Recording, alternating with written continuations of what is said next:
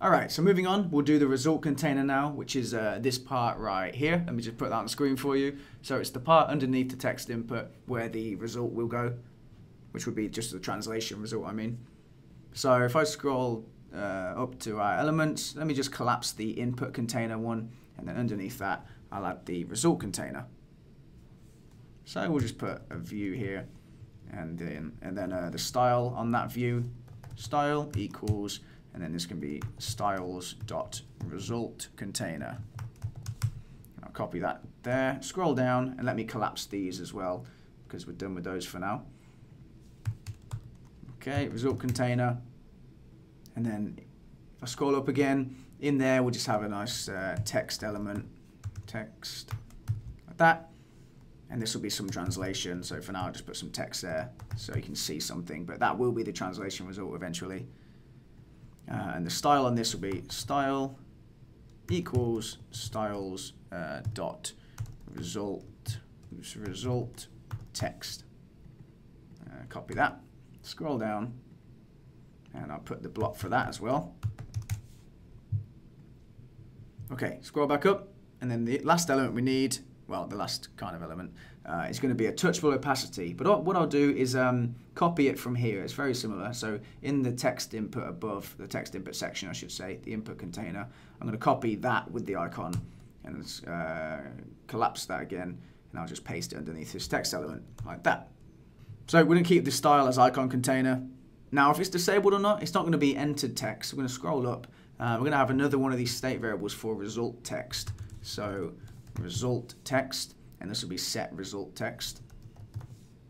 And to be fair, we can use it right now. If I take that result text and stick it in this text element, so instead of that some translation text I put there originally, we can just put it inside curly brackets, just put that state variable directly. But just to make sure we see some text, I'm going to add some translation, some translation like that. Cool, so now initially it'll be that. Once we add the actual result, I'll remove that and put it back to an empty string. But for now, we'll put that there so we can actually see something.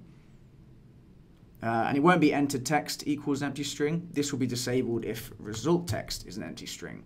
And the color, it will be result text. If it's if it's not an empty string, it will be colors dot, let's just do text color.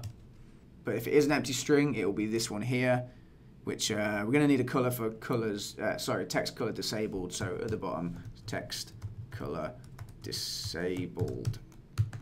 Okay. And this will just be 898989. Cool, let's use that. So instead of primary disabled there, we'll say text color disabled. All right, great. So if I save that, we should see this. Cool. So result text is not equal to that. So if I go up here and set it to an empty string, you should see the color of that button change. So I'll save it now. And you see it changes to an empty, well, this is the disabled state. So let me put it back just so we can see some text in there. All right, great. So let's add the style now. There's only two things to do, just these two. For this one, a result container, we'll do the same border underneath that we did. So let me go to language container, and I'll take the border style right there, and I'll paste it here. If I save it, we should get a nice border underneath. We are also going to do flex direction row, so I know we could have copied this from up there, but this is okay. So those are now side by side. We're going to want height to be 90, which makes it obviously a bit taller. And then the last thing we need is padding vertical, and this is just going to be 15. So the top and bottom padding is going to be 15, so there. All right, cool, we're done with that.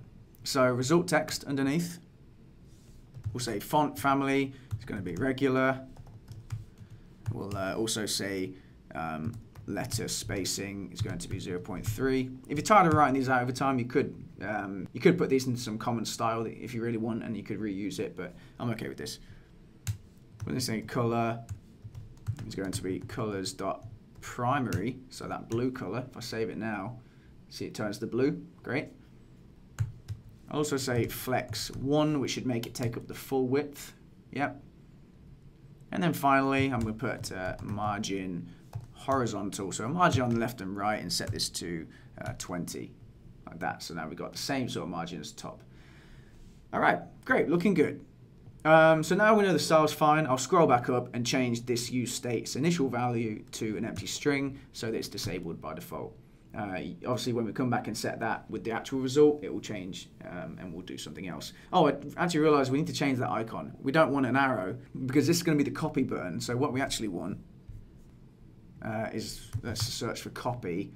Oops, I've got icons checked, so I'm going to uncheck that. And I'll scroll down. You can use anything you want. I don't know what I want to use. Maybe I'll use this one, this content copy. So I'll click that. And I'm going to copy the import. Well, actually, I can just use material icons as the import name. So I will go to here and add that, like that, material icons. And then the name is going to be content-copy. So, oops, I'll go to my icon. Instead of this, it'll be content-copy, and this is going to be material icons, like that. If I save it, you see it changes to a nice copy button now. Feel free to use whatever icon you want, of course, though.